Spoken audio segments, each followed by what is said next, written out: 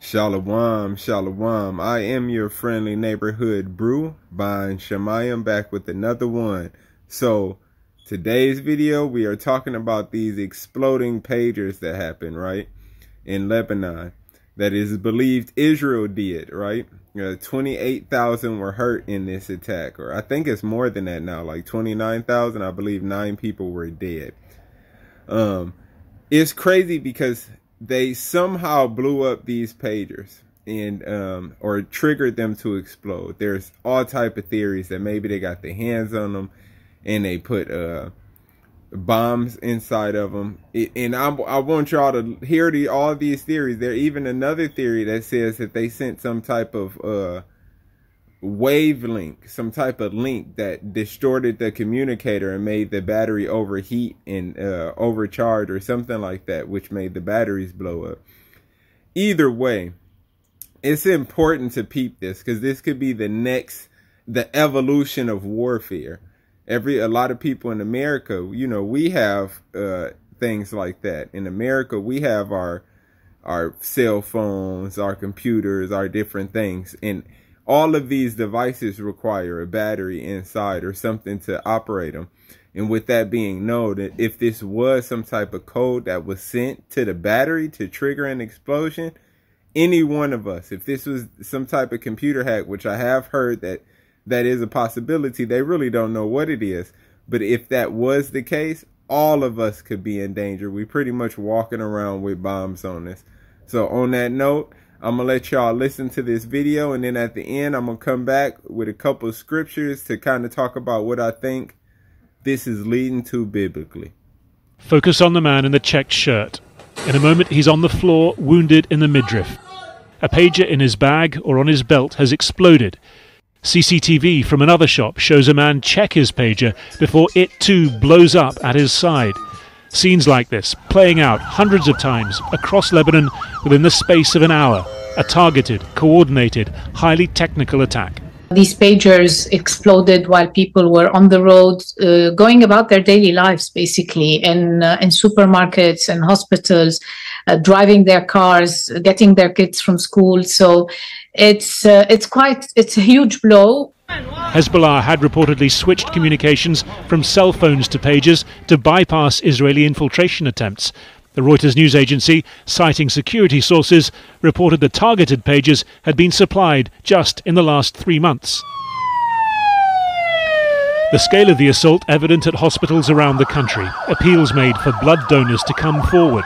Nearly 3,000 people reported injured, including Hezbollah fighters and medics, and according to Iranian media, Iran's ambassador to Lebanon. Israel is clearly pushing the boundaries and seeing how far it can get away with. The message to Israel so far has been from the international community writ large, has been you can get away with a lot. 41,000 people dead in Gaza and the war continues. Israel hasn't confirmed or denied responsibility, but few are genuinely asking whether Israel did it. The more salient question, why now? Why unveil the extent of its penetration of Hezbollah's communications network? One theory, preparation for a large-scale conventional attack. For days, rumours have swirled that Israel was on the verge of escalating its months-long conflict with Hezbollah. Last night, its security cabinet made the return of more than 60,000 evacuated civilians to their homes in Israel's north an official war goal. The Prime Minister, Benjamin Netanyahu, is also reported to be ready to replace his Defence Minister, Yoav Gallant, with someone less cautious about expanding the war. Even Gallant, though, was yesterday resisting US pressure to de-escalate. Some Israeli analysis points to what Israel said was a preemptive attack on Hezbollah missile launch sites last month, as having reassured Netanyahu about the likely cost in Israeli civilian lives of an escalation. Another theory that the pager attacks were a reprisal. Israel's internal security agency today said it had thwarted a Hezbollah plan to assassinate a former senior Israeli security official. This evening, Hezbollah put out a statement on its TV station blaming Israel for the attacks and saying it would receive fair punishment in turn. Hamza Attar is a defense and intelligence researcher. You're joining us from Luxembourg. It's great to talk to you again. So Israel was able to weaponize Hezbollah's own communications devices, their pagers. Do you have a working theory on how they would have been able to do that? Well, there are three possibilities for this. The first, that Israel managed to intercept the cargo itself, and they managed to fiddle with the devices, which is the least likely one because this takes a long time. We're talking about thousands of devices. The second, which is Israel managed to compromise one of the elements, one of the components of the device through the supply chain, and then providing it to the factory, which, and most probably they have no idea what is inside the device, how the compromise happened. And this compromise, the new device, which is could be attached to the batteries with a little bit of explosives, could be triggered only with a certain message. We've seen this in several of the videos. There was a communication incoming, and then the explosion happened. So there was a trigger. That trigger happened in a clandestine fashion way, if I put it that way.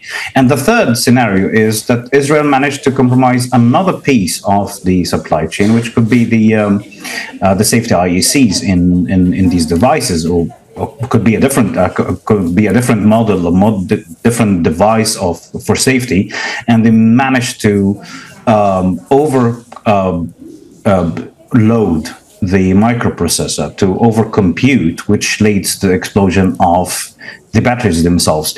In all the cases, if there is a compromise in the components of the device, the shape, the case itself, if it has been compromised along with any kind of compromise within it, that would shape the project, would shape it like a projectile. So that what we've seen in the injuries of a lot of people in Lebanon. But I think in all those scenarios, and correct me if I'm wrong or if I've misunderstood something, in all those scenarios, the battery of the device is what ultimately is weaponized and turned into an explosive. Is that right?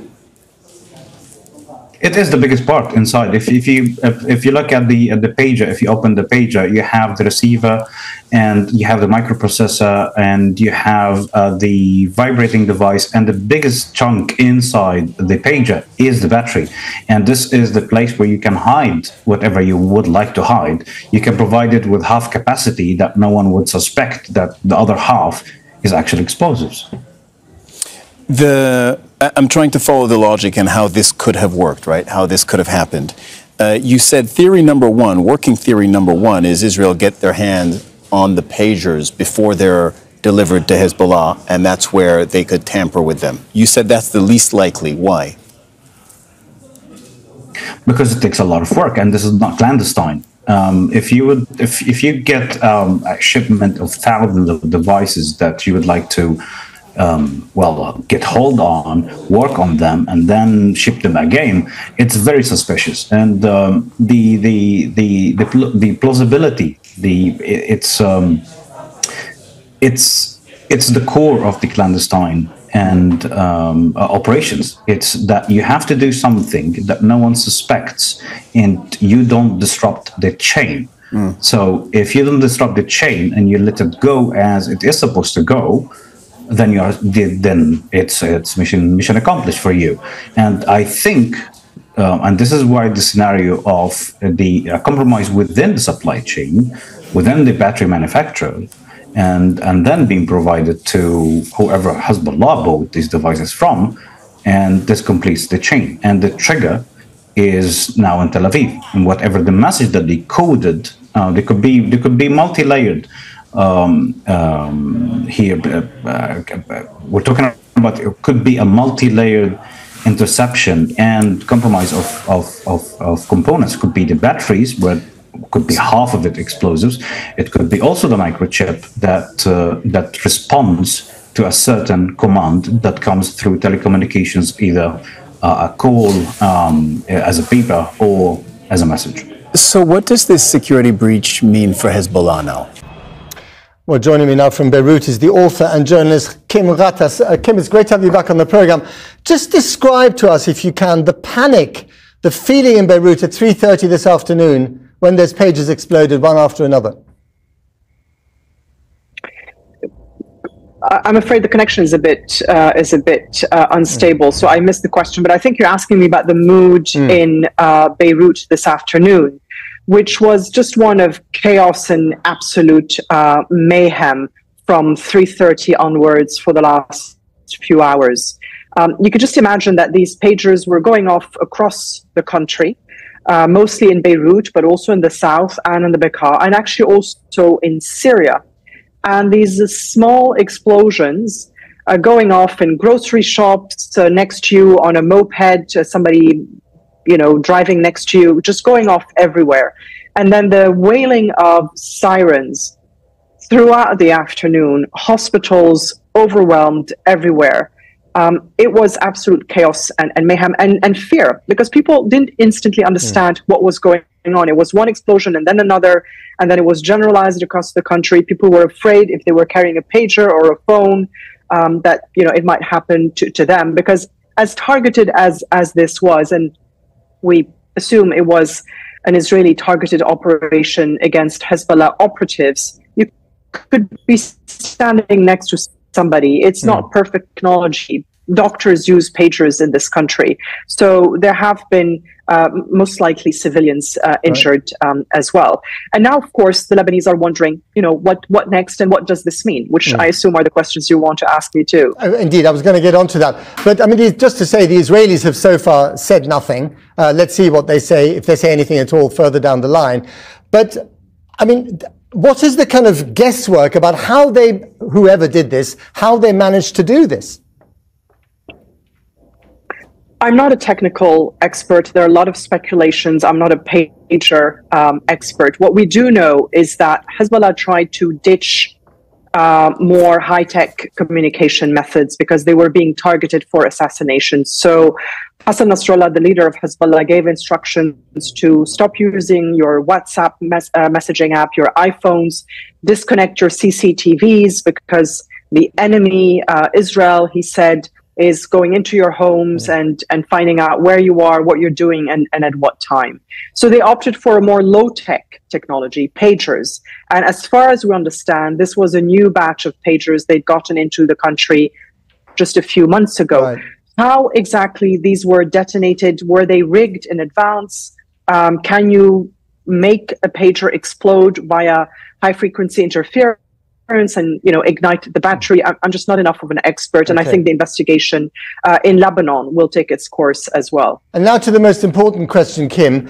Hezbollah and the Israeli government have been sort of exchanging artillery and insults and threats all year long since October the 7th. Is this the trigger that could ignite the wider war? We keep waiting for that trigger, and one day it will come. I don't know whether this is the one. I've been saying for some months now that Iran and Hezbollah, partners, allies, don't want a wider regional war. Israel has clearly understood that, and it has been pushing the limits of what it can do, targeting Iranian assets in Syria, targeting Hezbollah operatives in Lebanon, killing Hezbollah leader in August, killing Hamas leader in Tehran as well, Ismail Haniyeh, and finding out that the fire it receives in return is still contained. I know that's not what it feels like for residents of northern Israel, but Hezbollah and Iran's responses have been fairly pragmatic and restrained, and very often choreographed and telegraphed in advance. But what's happening here is what I call a game of Middle East roulette. You keep trying and pushing and pushing. And at one point, you push too far and you do ignite a regional conflagration, which the Biden administration has warned Israel repeatedly not to do.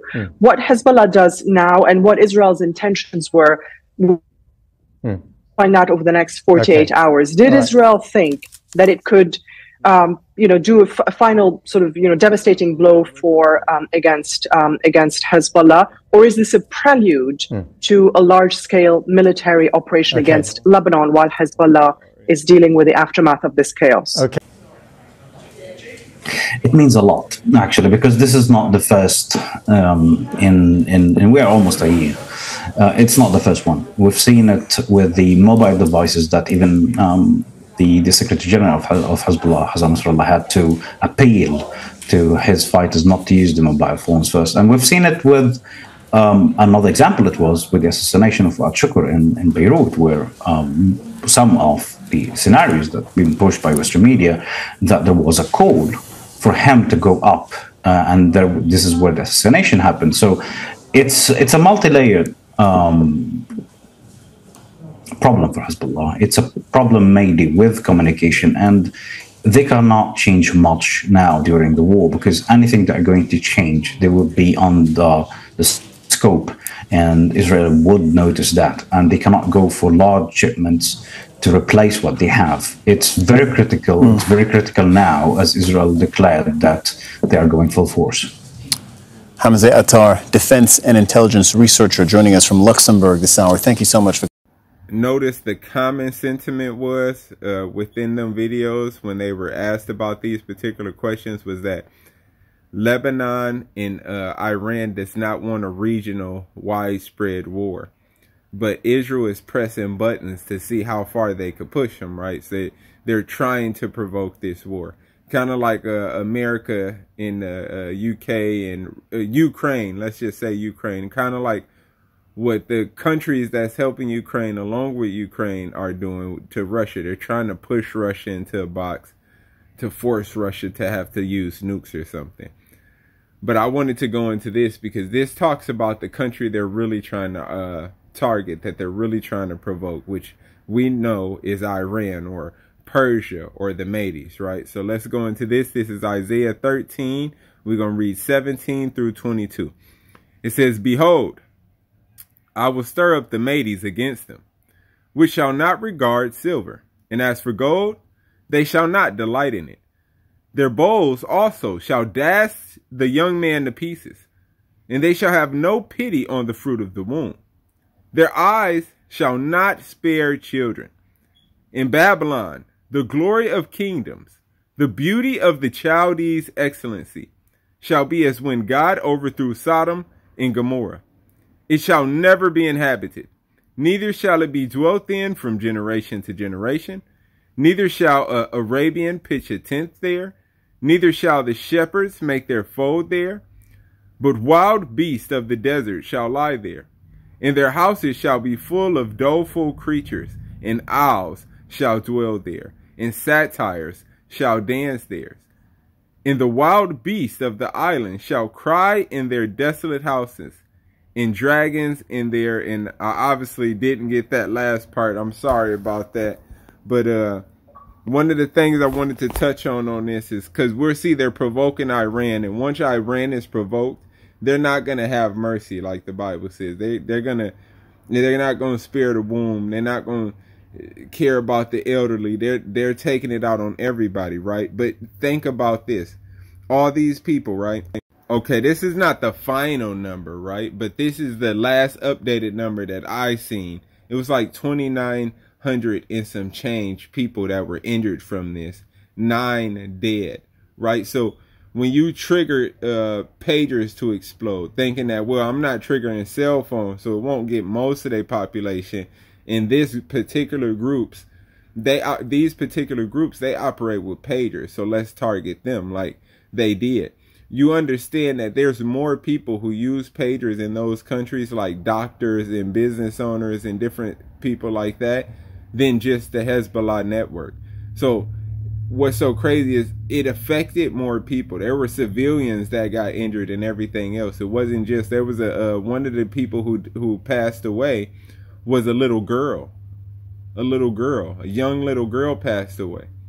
So pager exploded in her house and took her life. So when we talk about these things, it's not like they say it was targeted, but if they just targeted certain people, it would be one thing. No, they pretty much targeted all these people who had pagers, rather not they were the enemy, rather they were the enemy or not. So you think that when you provoke this nation like they provoke in Iran, and that's why the Bible says this, you provoke the Medes, you provoke Persia, right? and now they're angry. Now they're ready to fight. And they get the upper hand in any type of fighting situation. When you spared no cause for them, when you bombed their consulate, when you sent planted bombs to kill other people's leaders in their countries, when you hacked cell phones or pagers to explode on people, you know, and created mass destruction in their countries.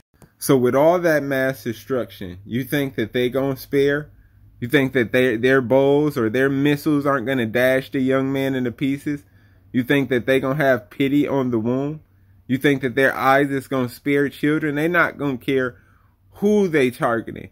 Because when we have done things to them and it affected them, it didn't just affect a particular group. It was widespread. It affected civilians. It affected babies. Like we watching what's going on between Israel and Gaza. That's hurting babies. Little babies are passing away. They're not existing anymore, right? Elderly people, pregnant people. So you think that once they are riled up to come back and attack back, once God put that spirit on them to let them know it's their time to fulfill their part in prophecy, they will not care. So understand that. And you got people who would probably be like, well, who is Iran? They can't do anything. They don't have nothing. They're dumb people. They don't have a real military. They couldn't fight nobody. Let me tell you, we are overcompensating. We are overthinking our power. We're overrating our ability to do things. Like, do you know that we haven't even created hypersonic missiles yet as a country? I'm kind of disappointed in that, to be honest, but Iran has. You understand? Russia has. So they have technology we don't. So there's no way that we could call them stupid or unsmart or anything like that to think that they're lesser than and they couldn't do anything. So, and this is Bible prophecy. This has to happen.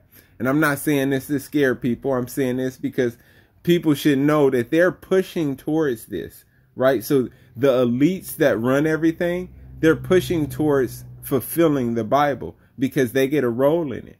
You know, they'll be able to reign with the beast for a short time until Christ comes over.